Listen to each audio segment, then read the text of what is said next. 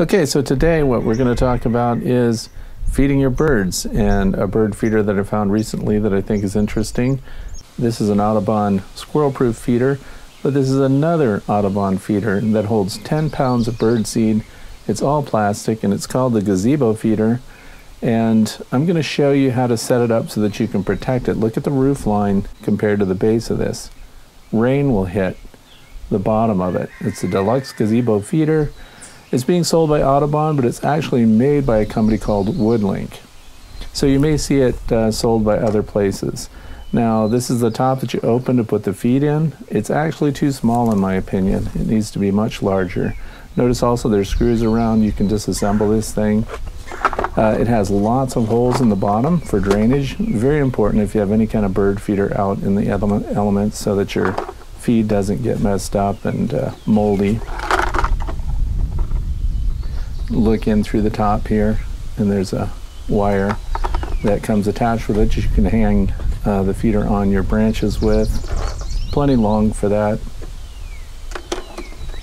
Again, this is just it's a plastic feeder. In my opinion, this thing's actually a little overpriced, but I'm going to go over how I'm going to put it up and how I'm going to use it. When you hang it, of course, on a tree branch, leave plenty of room above it so that that opening can raise up and you can fill it with feed.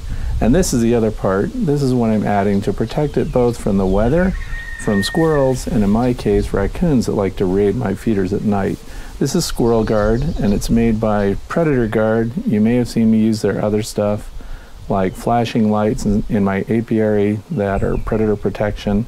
I also use their Pest Away unit, which is a flashing light and an ultrasound deal that keeps predators away from anything you want to protect. This thing is 17 inches in diameter, so it's plenty large to completely protect the feeder from both rain, snow, and everything else that otherwise would just get right into it. So it improves the function of this gazebo feeder. These are the components of the Squirrel Guard that comes from Predator Guard. I'm just going to put it together really quick. It does have really good instructions that come with it. You can post mount it here.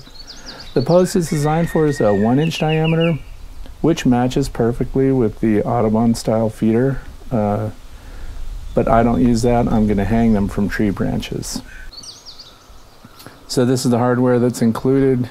Everything's pretty simple, but I'm going to show you how to put it together anyway. A couple of washers, and this is the post mount bracket again. Now that thing is designed so that when you set your Squirrel Guard on it, it's not rigid. It's supposed to tip a little and give a little, and that way when a squirrel or something climbs on it, they lose their balance and fall off. They can't use it as a springboard to go up onto your feeder.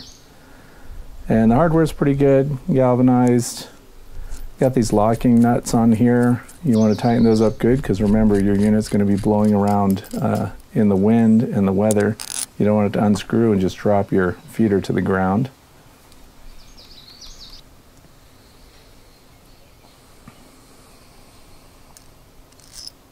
I know you probably know how to put this thing together, but I'm just going to put it together for you real quick here. Save you reading the instructions maybe.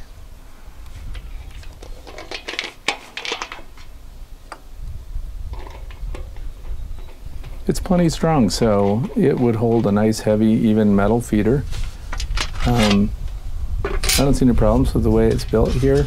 Again, it's designed not to be rigid. It's supposed to move around a little bit so that predators and foragers that are trying to get into your feeder other than the birds would have a hard time getting their balance. So it looks pretty good to me. Nice powder coat, nice heavy galvanized steel piece.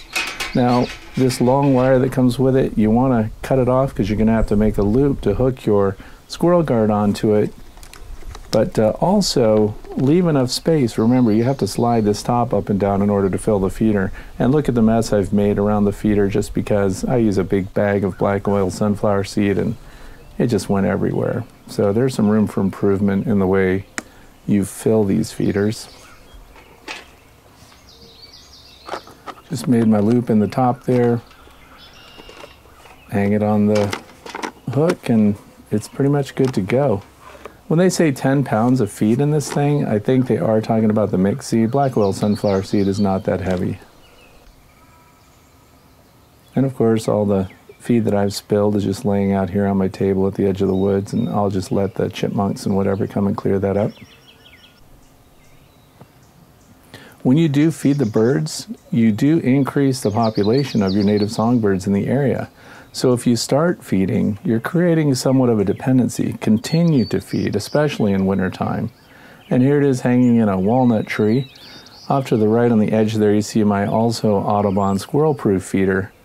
And what I missed, and really wish that I had caught for you, was 2 nights after these feeders were hung up like this, a raccoon came down and completely pulled the feeder to the right out of the tree. It bent the brackets that supported it, and it was all on the ground.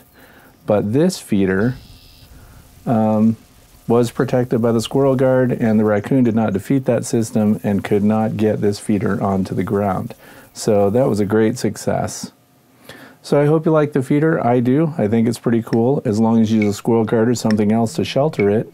I hope you watch other videos in the future, and thanks for watching this one. Happy bird feeding.